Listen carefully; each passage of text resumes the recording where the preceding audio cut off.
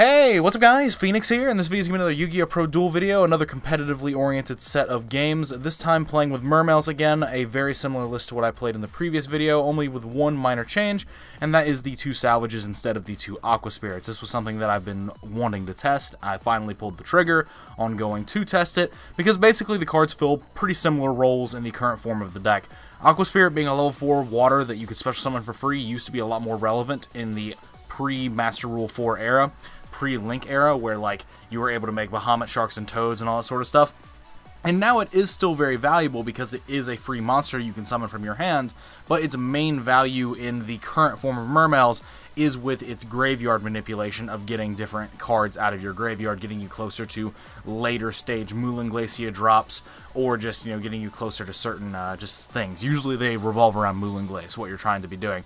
Rather than having to drop Moulin Glacier early and then link away with it, it's a much more conducive strat for you to be able to salvage later in the combo sequence and then be able to drop Moulin Glacier and leave it on the field after you're done comboing for the most part. As well as salvage also just lends itself very well to the rest of the deck because it gives you extra cards in hand when you are doing your Gumblar discards and stuff. So sometimes that comes up. But basically, the card is very live most of the time because you have Neptibus, which is a target. You've got the Gund, the Lind, the Undines, all the Atlanteans, and the Nimbles and stuff. So the card is very rarely dead, and it's a card that, similarly to Aqua Spirit, is only really good and live, even if you are actively playing the game. So it was something that I wanted to test, and I have been testing it as of the past couple of days, and I've actually been really liking it. But anyway, this gameplay video is going to be with mermails against Altergeists, another competitively oriented meta matchup, just to see how this deck plays against a sample size of some games against Altergeists,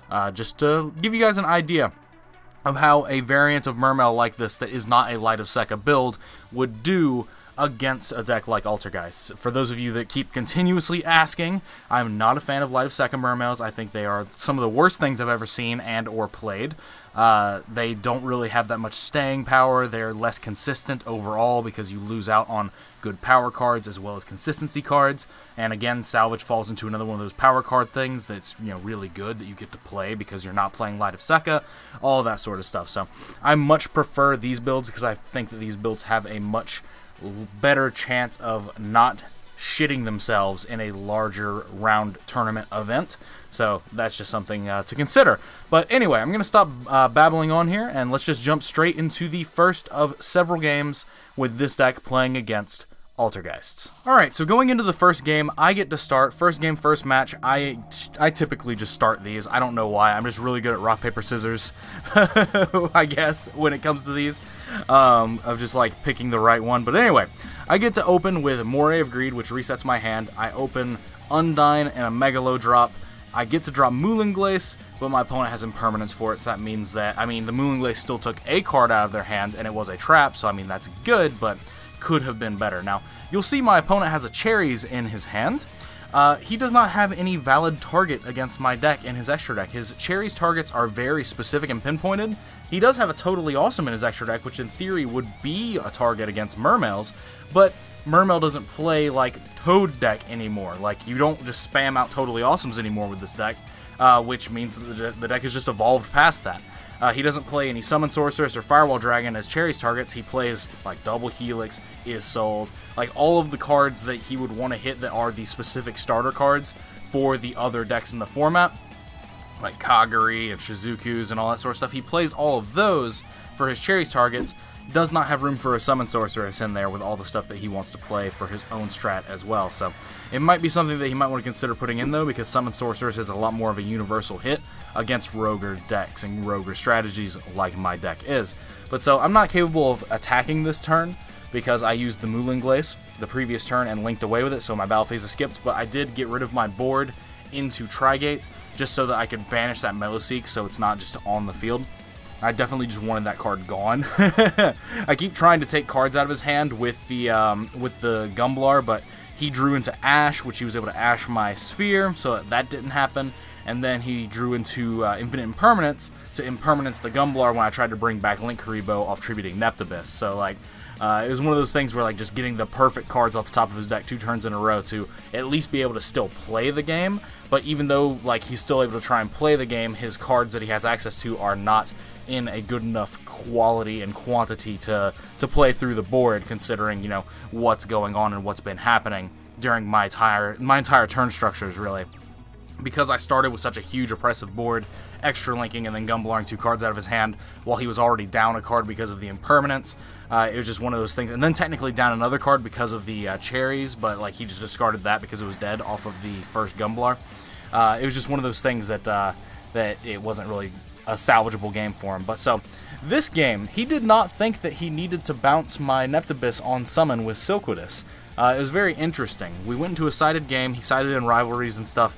I have the Twin Twister, so he just flips rivalry to trigger his multi-faker, and he just decides not to. Either he didn't have his toggle on at this point in time, or he just decided he didn't need to bounce the Neptibus, and he's like, I'll just wait until he gets more resources involved into the play, and then I'll bounce. But I was able to put a heavy infantry into the play sequence to bait his Silquidus by targeting it, and he bounced my Megalo to hand because that's the most resource intensive card that was on my field, but I'm just able to play salvage and get my cards back and just drop the Megalo again and then OTK him. So a 2-0 match in my favor.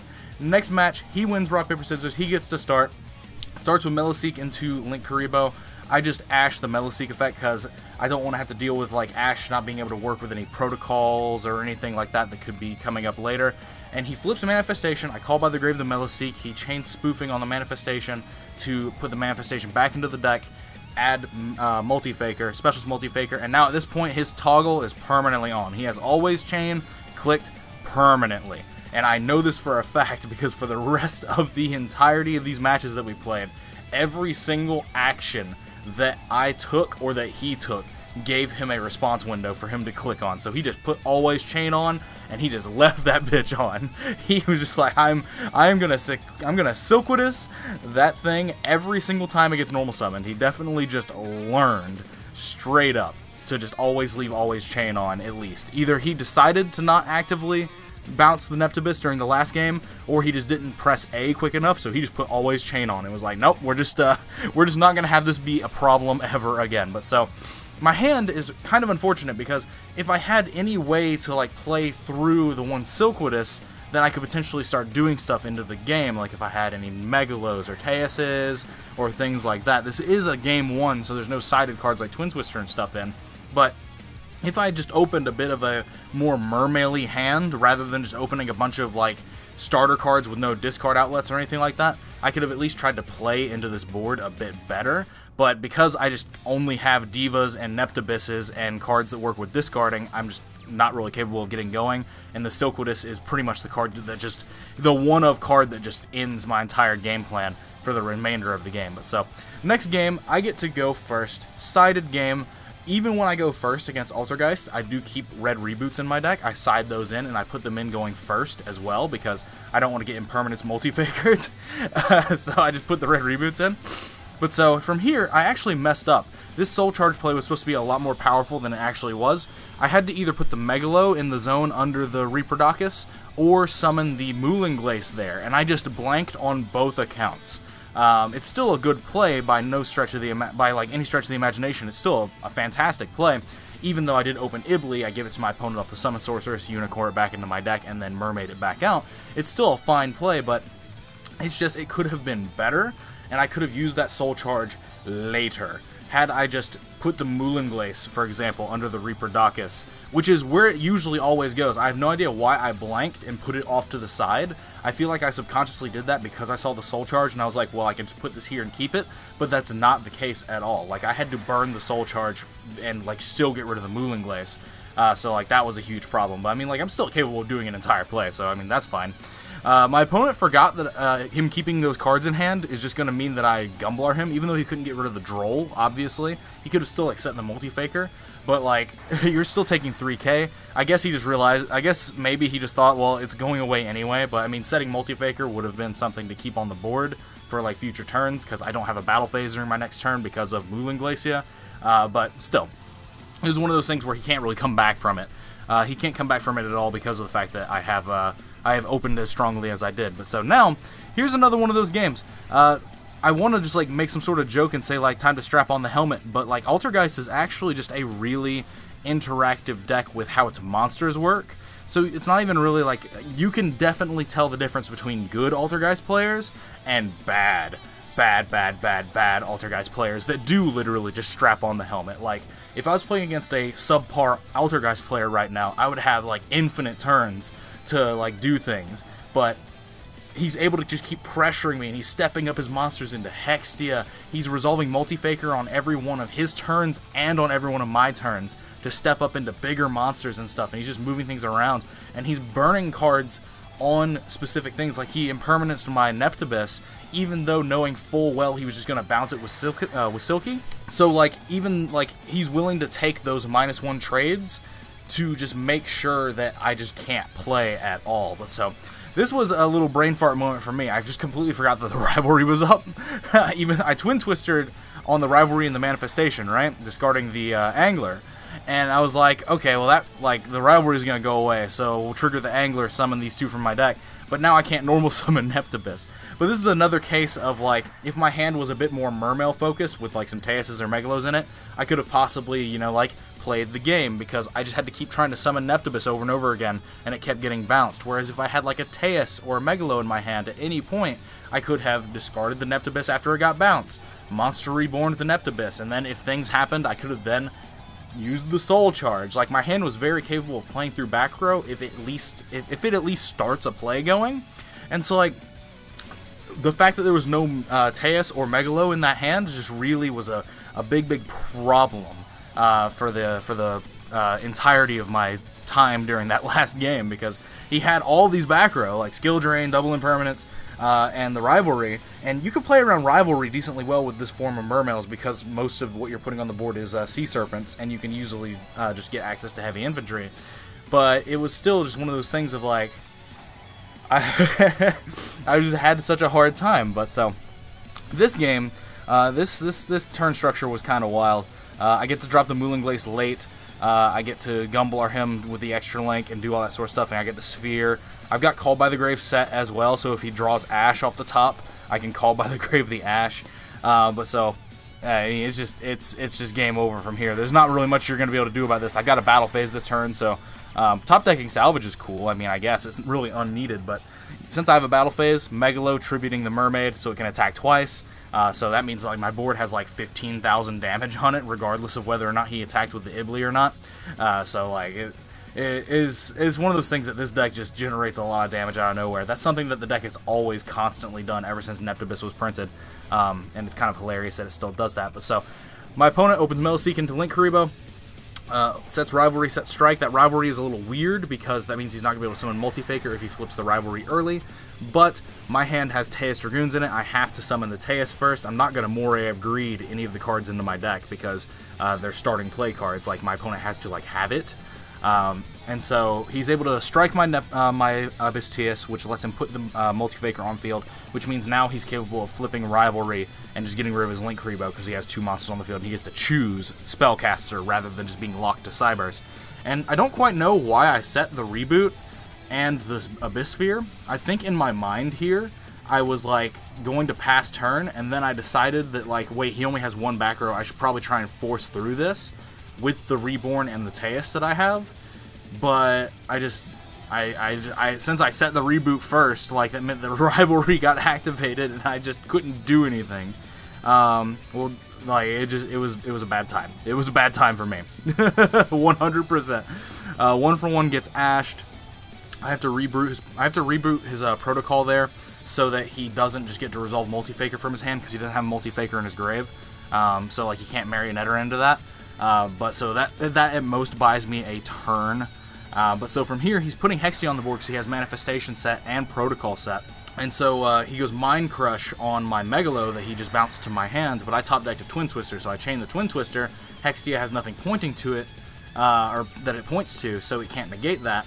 So I discard, pop 2 of his back row, and then like, the Megalo's not in my hand anymore, so he has to discard a card. But unfortunately, he randomly discards the Kunkery and not the Multifaker. So if I'd been able to get, like, Multifaker out of his hand, then that would have been, like, at least decently good. But unfortunately, he does still have the Manifestation set that I purposefully did not target because I wanted the protocol gone. But even then, like, the game was very, very much out of my favor. I don't think I was ever in any position to win that one regardless. But that's only 7 replays. There was supposed to be an 8th, but I forgot to save the final game from that match. And I only realized when I went to record this video. So couldn't really get a hold of him to play another random game 3. So, unfortunately, that's just the way it has to go. But, I mean, at least 7 games is still a big sample size. Well, not a big sample size, but it's larger than most people want to do. That's why I like doing these videos, because I would like to put out more of larger sample sizes for people to draw conclusions from, because not very many people have videos where they are playing in as competitively a format as they can at least put together. A lot of people will play against people that are just playing random decks, and they'll use that to try and, like, show how their deck works, and it's something that I've done in the past, and I could say from experience, I did not like it, because you're just, like, beating up on somebody that doesn't know how to play the game, essentially, in most of those cases, and, like, I'd rather have people that I know that can play the game as well as I want them to play for videos, to at least try and see realistically how good decks can perform against one another. And I'm just using Yu-Gi-Oh! Pro because the replay function on Yu-Gi-Oh! Pro is much superior than Dueling Books. Even though Dueling Book lends itself to superior gameplay, Yu-Gi-Oh! Pro has a better replay system because things are more clear, the activations are on screen for you to see, and, like, I don't even really have to commentate the games directly for you to understand what's going on. Whereas with Dueling Book, like, you kind of need somebody telling you what's going on, because nothing's really activating or doing things. So the additional visuals are very, very much appreciated there. But anyway, I could keep rambling on into eternity, but I'm going to stop there. Thank you so much for watching. As always, like, comment, subscribe to all the nonsense you usually do. If you're new here and want to see more awesome Yu-Gi-Oh! Content, consider subscribing if you haven't already. Like this video if you want to see more videos done in this format, and make some suggestions of decks you'd like to see me do this thing with in the comments down below. But other than that, if you want to see some of my streams that I do regularly, or at least semi-regularly, like 2 to 3 times a week, you can go over to the Twitch link that is in the description of this video, and give my Twitch channel a follow to be notified the next time I go live. I usually post videos here to announce the streams as well, but I also definitely announce when I'm going live in my personal Discord server for the channel, which a link to that is also in the description of this video if you're interested in coming and chatting, maybe getting some deck help, or just talking about some whatever random bullshit you want. But other than that, as I've already said, thanks for watching, thanks for your time as usual, guys, and take care. I'll see you in the next video.